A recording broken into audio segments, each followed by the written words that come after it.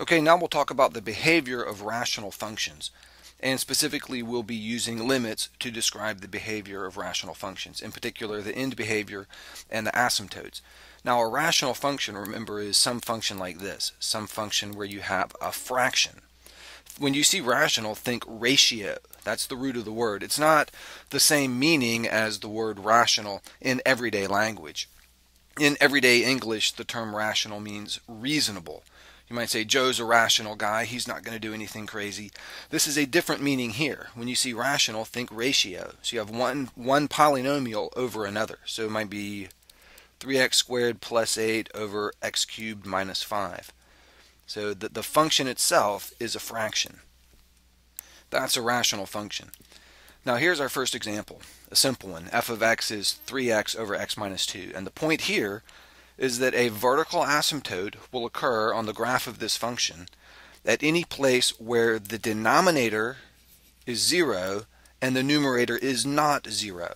And you can see right here that if you plug in a value of 2 for x, then you have 2 minus 2. You have a 0 denominator, and you don't have a 0 numerator. So you'll have a vertical asymptote at the line x equals 2.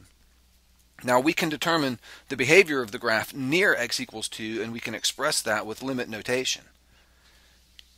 Now we could graph the function and look at the behavior of the graph near x equals 2, but I want to do this by analyzing the function. We know there's a vertical asymptote at x equals 2. The question is, does the graph zoom up toward positive infinity or zoom down toward negative infinity? And to do this, we'll imagine plugging in values in for x near x equals 2. So first let's imagine on the right side of 2. So put in a number for x right here that's just a little bit bigger than 2.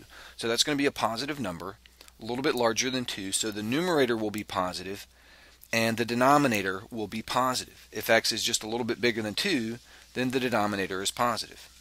So just to the right of 2, we have a fraction where both the numerator and denominator are positive, and the denominator is going to be really, really tiny.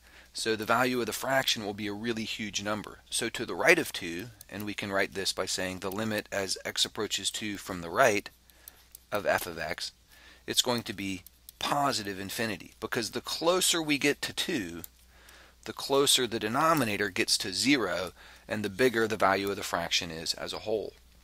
Similar reasoning can be used to determine the limit as x approaches 2 from the left. If x is just a little bit less than 2, so that's a positive number now. X is still a positive number, it's just slightly less than 2. The denominator here, though, x minus 2, will be very close to 0, but will be negative. The numerator will still be positive. So the fraction as a whole will be negative, and it will be a very negative number, what we would think of as a large negative number, a large absolute value. So negative infinity.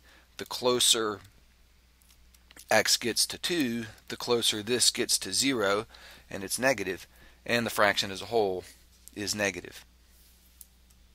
So that's just a quick review on how we find vertical asymptotes, a simple example. You should have done things similar to that in Algebra 2 and pre-calculus. Again, the rule is vertical asymptotes occur whenever we have an x value that causes the denominator to become 0 and the numerator is not 0.